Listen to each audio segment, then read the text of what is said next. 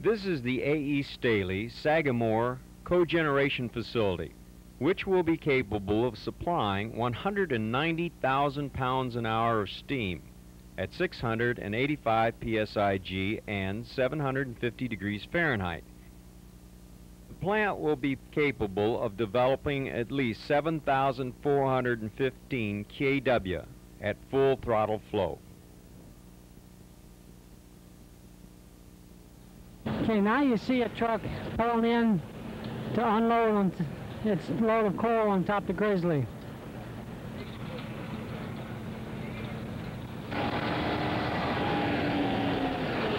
Now you're seeing the truck being dumped by a hydraulic cylinder.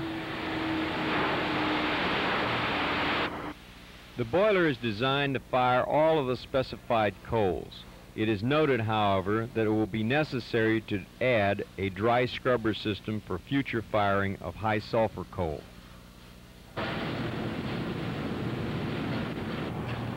This Grizzly is divided up into openings that's approximately 3 inches wide and 5 inches long. Okay, what we have here is a storage bunker for the pulverizers. We have one for each pulverizer that holds approximately 200 tons of coal or a day's supply of coal. The coal discharges out of the bottom of the bunker valve down through this slide gate, which is called the bunker slide gate, travels on down through this conduit and discharges directly on top of the belt located inside this stock gravimetric feeder. What we are now looking at as a window at the end of the stock gravimetric feeder, and through it we can see the coal containing upwards to 8% moisture as it discharges directly down into the Williams pulverizer. This pipe is connected with the discharge of the stock gravimetric feeder, comes down through this pipe and down into the mill. The noise you're hearing is the coal coming from inside, that's flowing inside the conduit.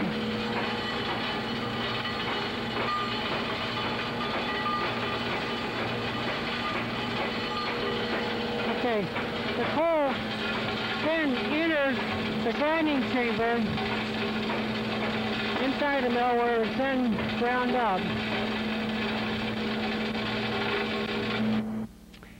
Mill bottom discharge permits continuous removal of iron pyrites, slate, and in particular tramp metal, simultaneously with the grinding operation. Some product beneficiation is possible by the removal of the hardest to grind materials that accumulate at the bottom of the semi-fluid bed at the base of the mill. Removal of pyrites and tramp metal and slag producing impurities are possible by periodic dumping as shown here.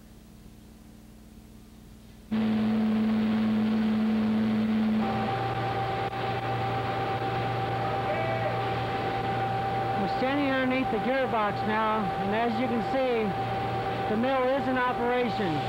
There's absolutely no noise coming from the mill itself.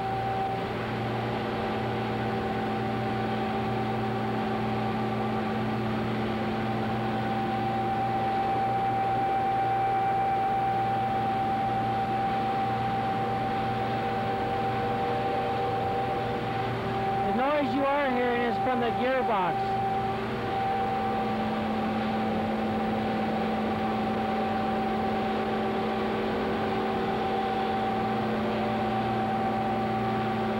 Our primary air supply for this DF mill enters by way of this insulated duct here. It comes inside the wind box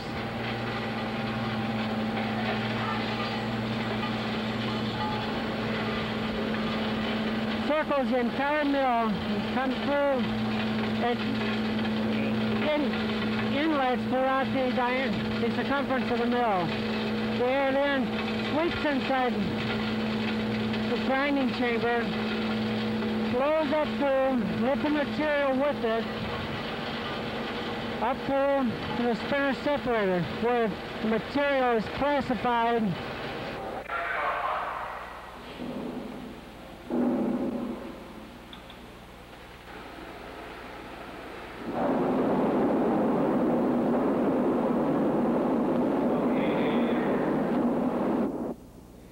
Directly above the DF52 pulverizer is the spinner separator. This separator is used to control the product fineness to 80 to 90% minus 200 mesh. Air comes through this pipe from the pulverizer down up into the exhaust fan.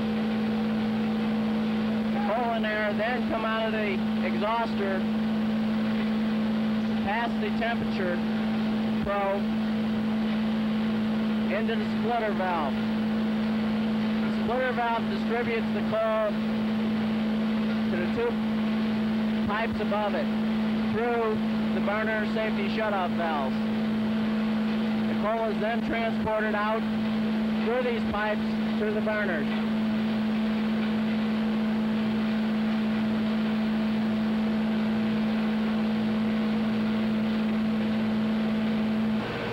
The coal inlet pipe. The coal and primary air comes down the pipe and enters the burner in a swirling motion and travels into the furnace.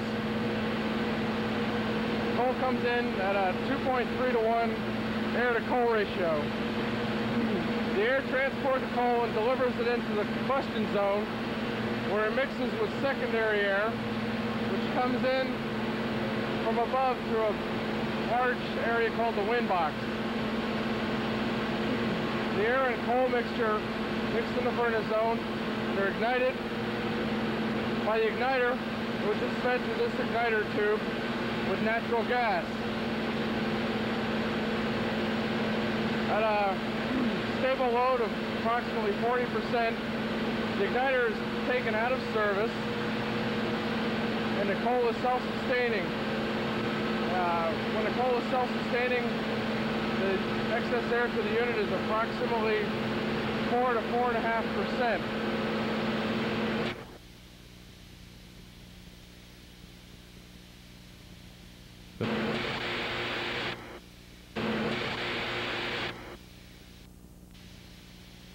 The boiler is capable of supplying 190,000 pounds per hour of steam at 685 psig and 750 degrees Fahrenheit, and developing at least 7,415 kilowatts per hour at full throttle flow.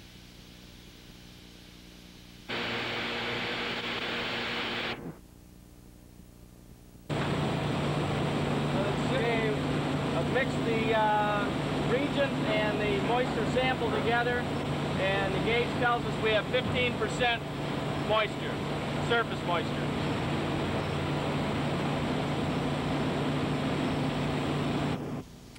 The coke will next be dried from the 15% moisture down to 0.3% moisture as it is being ground to 90% minus 325 mesh.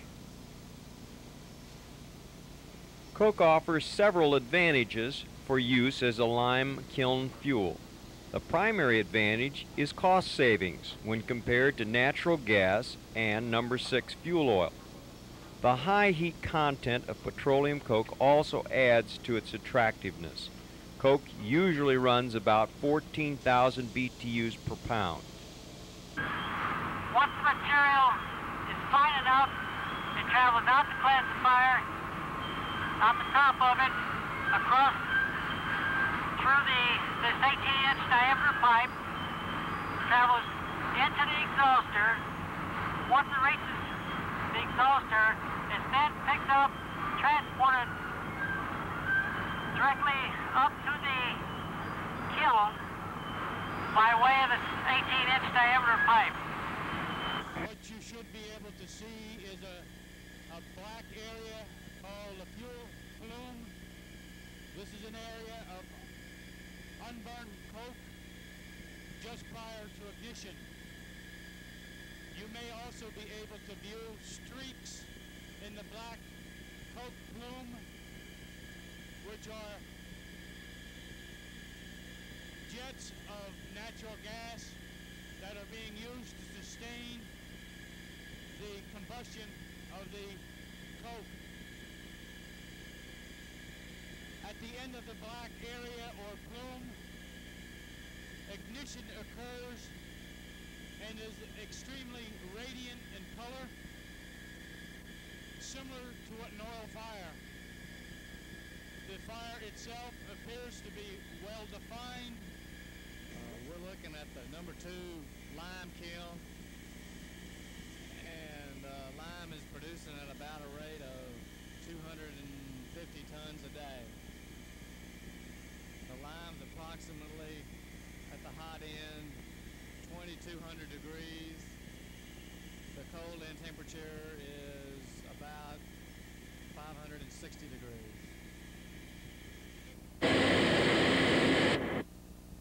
Installation of the petroleum coke system for the number 2 lime kiln is a major step for this mill and the paper industry in general. Although petroleum coke has its disadvantages, the advantages outweigh the potential problems.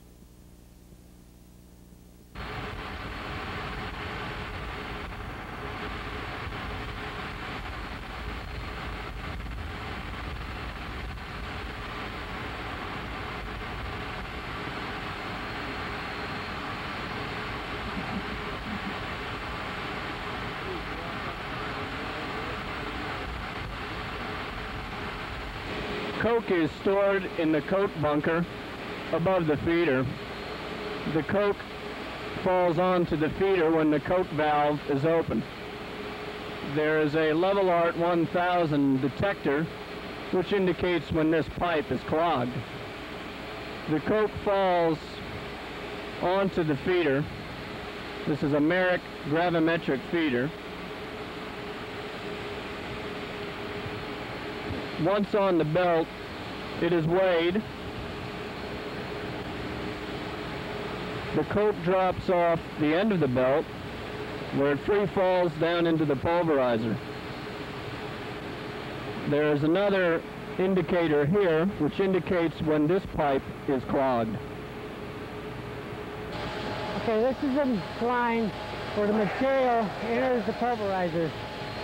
It comes directly from beneath the weigh belt feeder, drops down through the stainless steel pipe, and goes directly into the bottom of the grinding chamber. At this time, we'll take a listen at the mill so we can hear it in operation.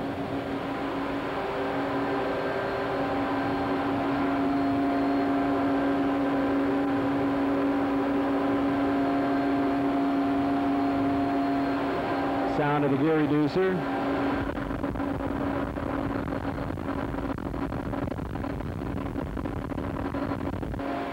And the sound of the 300 horsepower Siemens Alice motor.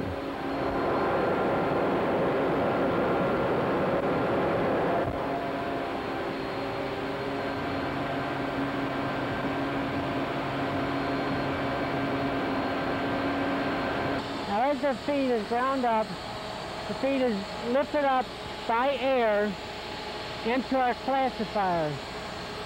The fine material passes on through, and the coarser products are knocked back down for regrinding. Once the material is fine enough, it leaves the classifier through that large 24-inch pipe that we'll call our product line. It comes on around the 90, down as you follow the line, on in to the exhauster. The exhauster conveys the material on up through the pneumatically controlled coke valve and on up into the diverter valves. Bingo.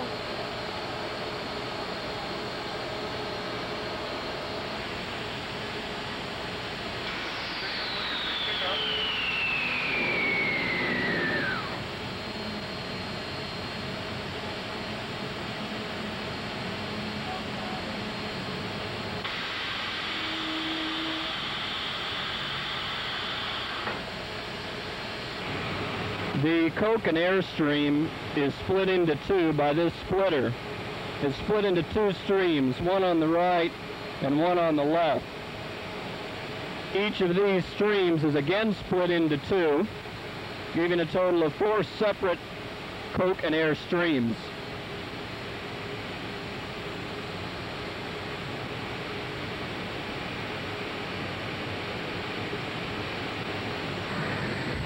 This is the burner elevation.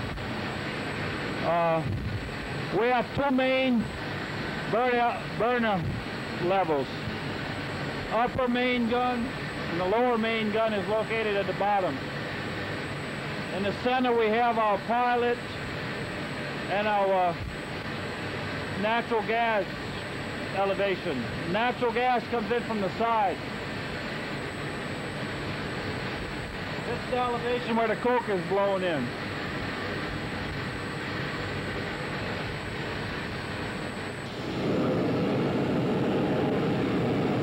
What you are now looking at is a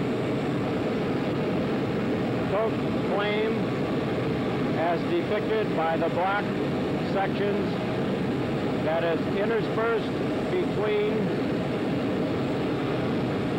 the pitch that is being burned on both top and bottom. This coke is being introduced at a rate of 22,000 pounds per hour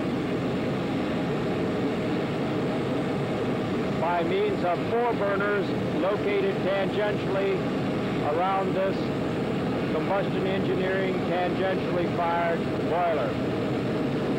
The coke has been ground to a fineness of 90% minus 200 mesh.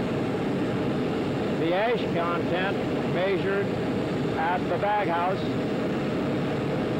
is measured at 99% burnout with only 1% carbon. The handheld terminal, you can use this terminal to adjust the mill parameters, for instance, to adjust the fineness of the grind or the delta pressure that's in the mill. You can also use this device to monitor any of the parameters of the mill, including delta pressure, mill speed, and others. A diagram showing the present status of the mill. It shows the most important of the mill parameters, and it also graphically shows the mill and the various motors. For instance, this is the mill motor. It's running at 74 RPM. Delta pressure here is about 6 inches. This also shows the spinner motor, which is at 55 RPM presently, and the exhaust fan. Outlet temperature here is 200 degrees Fahrenheit. The inlet is 325 degrees. We are feeding coke at a rate of 13,400 pounds per hour. At this time. And how many amps? We're drawing a little over 200 amps on the mill motor.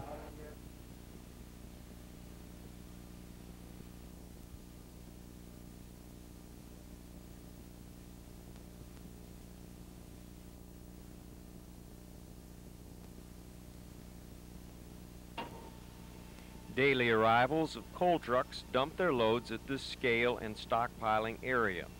The 2-inch by 0 coal unloads through a grizzly and is conveyorized to stockpile as shown to the upper right, or continues on up the primary crusher house in the center building.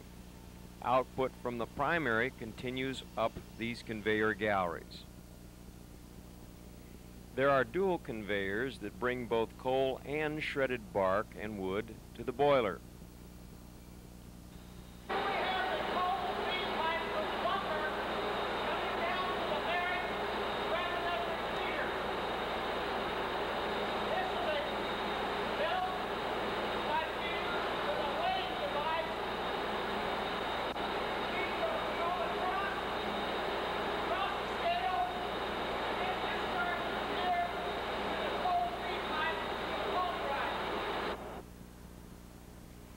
Now with the door replaced and bolted tight, the mill is brought up to 92% load, and we can now see the raw coal feed through the viewport.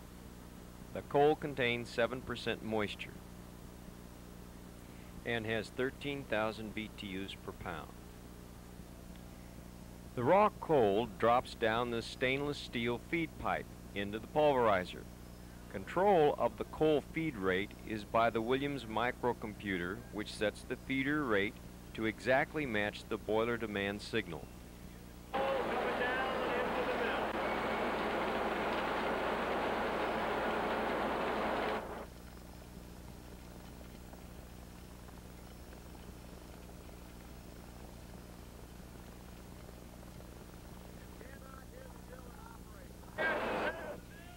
Each Williams DF mill is equipped with a tramp metal throwout.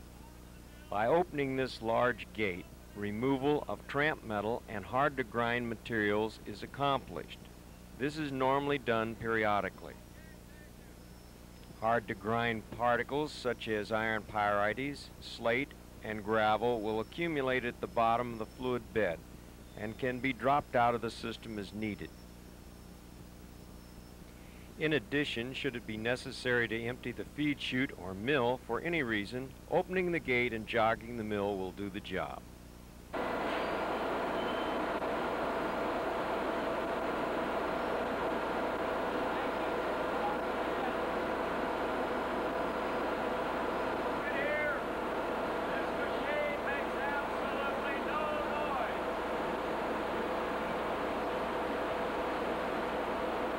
The pulverizer cross-section, shown here, has a large access door through which journal assemblies are easily removed for yearly maintenance.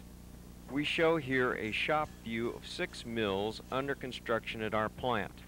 The mill to the left has its cover and journals removed, while the mill to the right is complete with spinner separator. The journals are free to roll over uncrushables and pivot back out of the way. There are no springs or spring controls. The hot gases are conveyed to circular bustles, which we call wind boxes. These wind boxes surround each pulverizer, and they introduce air equally around the periphery so as to fluidize the coal and dry it, and convey it up to the active classifier we call a spinner separator. Because of the active classifier design, sieve analysis for the pulverized coal remains constantly at 90-200 mesh. At high or low loads, there is 0-50 mesh oversize. Pulverized coal and air rise into the separator, where spinning blades force the heavier particles back down for regrinding at the mill zone.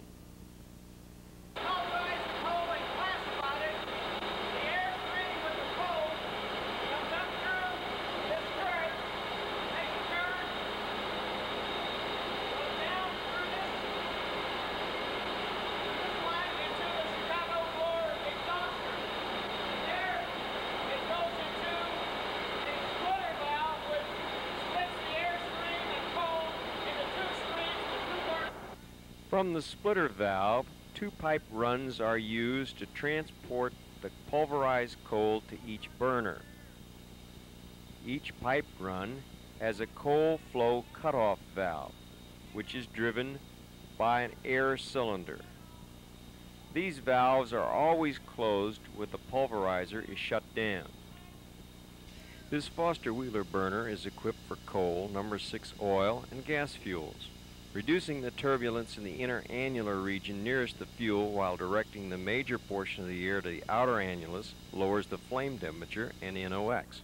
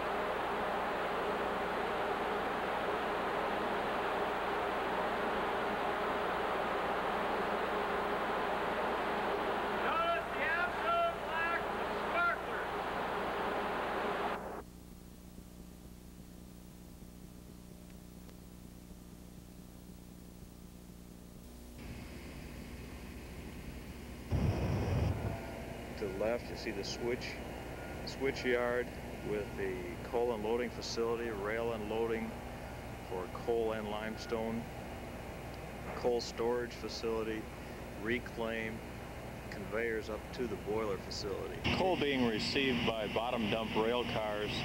The cars are positioned by a car puller, unloaded to underground hoppers. Material then is transferred by belt conveyor up to a transfer point where the material can either go to the boiler directly or stacked out to a storage area. Material then can be reclaimed from the storage area and transferred back onto the conveyor system and transferred then onto the boiler. As you can see, some of the coal is a little bit larger size, probably 4 to 5 inch.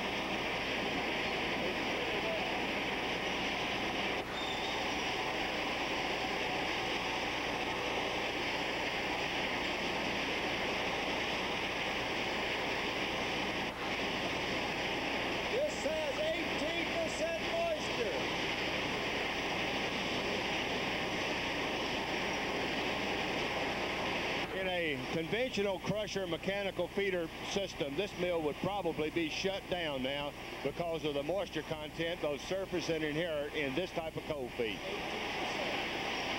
We're told it's running 18% moisture as you see it now. This system is designed to handle about 15% moisture, which means we could use a little bit of auxiliary heat.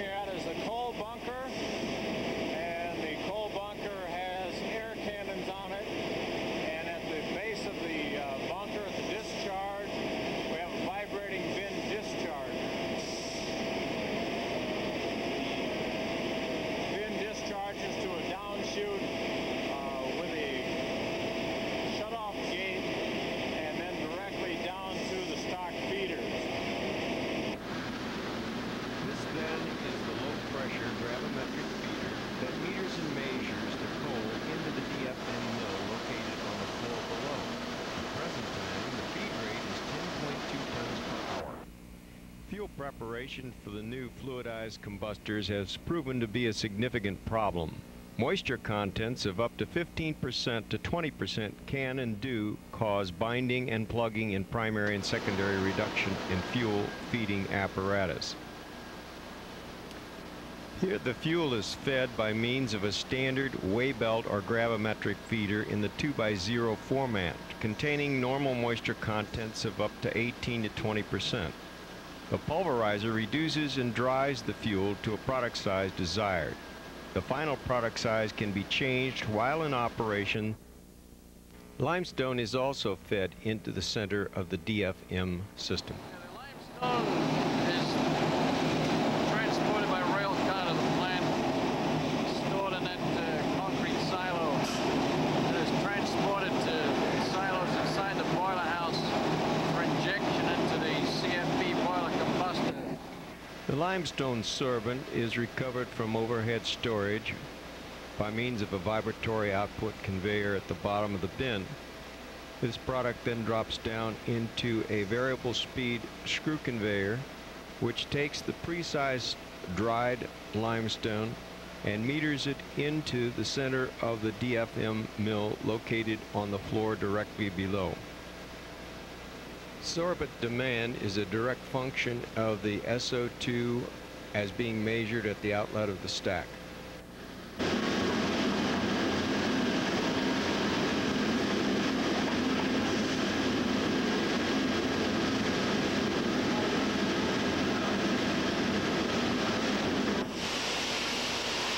Mixture then of fuel and sorbent fall directly down this central chute into the DFM mill located directly below.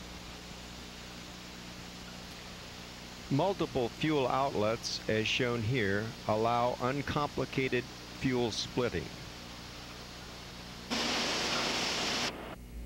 A combination of coal and limestone therefore then land in the center of the DFM system, landing on a feed tray supported by the spider. The solids are spun off centrifugally into the upward rising airstream. Pre-sizing takes place at this point, and material that is already to size is caught up in the airstream, thereby bypassing the grinding elements. This pre-stripping of product helps minimize oversized grinding and the generation of extreme fines, and results in lower horsepower per ton. The coal is crushed entirely by rolling contact between the roll and bull ring. For a circulating fluidized bed combustor, this is the world's first direct firing fuel preparation system. The Williams ring roller mill direct firing approach gives excellent control over particle size analysis coupled with drying, mixing, and distribution of the fuel and sorbent. The vertical shaft is driven by means of an external right-angle gearbox and drive motor through couplings. The motor is connected to a variable frequency drive so that the vertical shaft speed can be varied from 0 to 100% speed. With the bottom discharge as shown here, beneficiation can be incorporated with the removal of impurities, pyrite or tramp metal, and this is accomplished with the bottom mill discharge.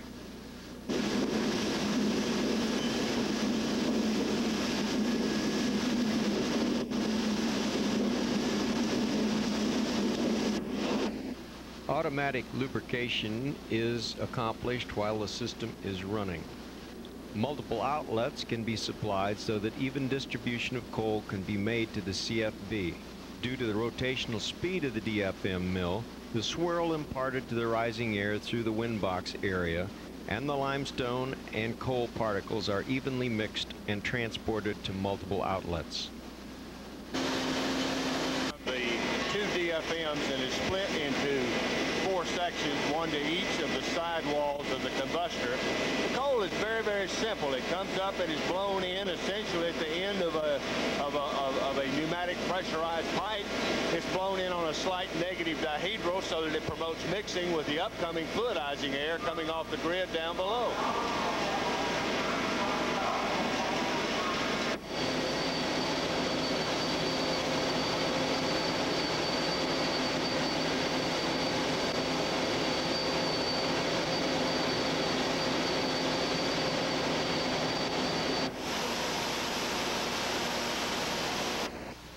For the purposes of obtaining a representative sample, a typical cyclone coal sampler is utilized on the outlet duct.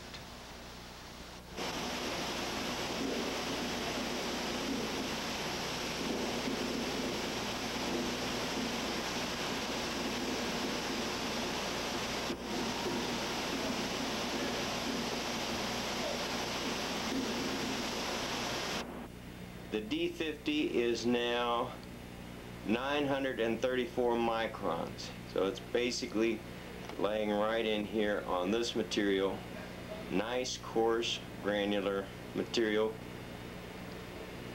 These are the fines, 18 mesh, 50 mesh, all the way down to the 100 mesh shown here. And this is minus 100 mesh. And there's only 11.8% minus 100 mesh with a D50 of 934.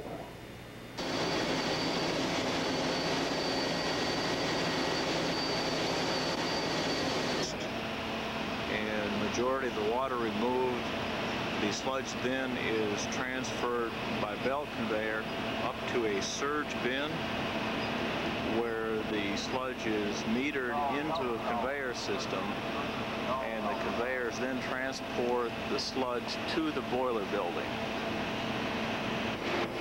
This is a picture of the in-feed conveyor for the de-inking sludge from the building. This is the largest volume of recycled sludge burned anywhere on the face of the earth.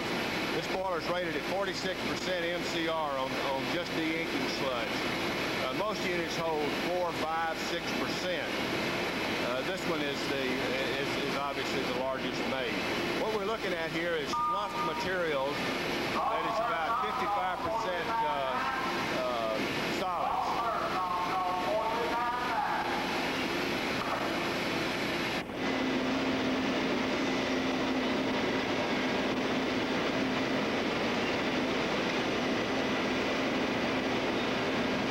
This is the bottom of the cyclone where it comes into a non-mechanical loop seal, which is essentially a U-tube manometer. From there it is additionally fluidized with 100-inch air for these lines you see here. And then it mechanically goes back up, which is part of the U-tube manometer effect. And then it slides over a hump and goes down into the bottom of the combustor for the final recycle. Otherwise, the pressure from the furnace would blow back up through here and would not have a differential pressure seal with the cyclone. What you're looking at here is the sludge feed points coming in by mechanical conveyor from the sludge press house next door. It's fed in and is evenly divided into the 2 loop seals. The hot return material coming back from the cyclone is coming down through this loop seal at about 1560 or 80 degrees. And at that point, the sludge is laid on top of it to promote immediate heating, drying, and mixing with the hot recycled material.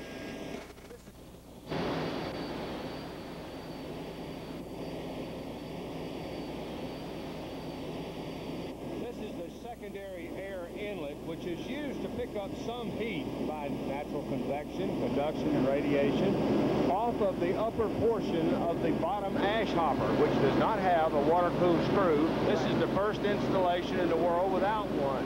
As you can see, it's not required, and the air is picking up only a very, very small amount of heat and is conveying that heat along with secondary air through this duct over to the inlet of the secondary air fan. This is all very conventional pneumatic ash pickup material where the hot solids out of the bottom of the combustor, the rejected solids inventory, is conveyed pneumatically out to the ash silo for disposal in conventional pneumatic fashion. A sample of the coarse material that would come from the bottom ash drain on the combustor. As you can see, it's fairly small material. The ash is pneumatically conveyed to the top of this storage hopper, where it is removed at the bottom by a conventional dump truck to landfill. The building on the right-hand side behind the rail cars is the turbine generator room. Coming across is the power plant offices and control room, which is just beyond the transfer tower for the sludge and the coal. Then is the circulating combustion boiler by Pyro Power, which has the elevator here on the outside, its extension. Then to the rear of the building is the entrance to the Savinska Flak-Fabriken rigid frame precipitator, followed by the ash handling system and the large circular silo on the far side, the tan silo, and then the bricks chimney for the unit. This is the steam generator building, where a 48 megawatt steam turbine and generator is utilized to provide part of the energy utilized by this plant. The big object on the right is a HRSG heat recovery steam generator. Has its own stack, of course. It's connected to a 40 megawatt General Electric gas turbine, which on the left-hand side, the tan part on the left-hand side, are the inlet filters for the gas turbine. has a bridge crane over the turbine. And it is connected electrically through the proper distribution grid to the steam turbine, which is the building further to the left just behind the switch yard, the gray short building in front of the boiler. These two turbine generators provide most of the electric power necessary to run this paper mill, which makes it essentially electrically self-sufficient, or energy self-sufficient for that matter.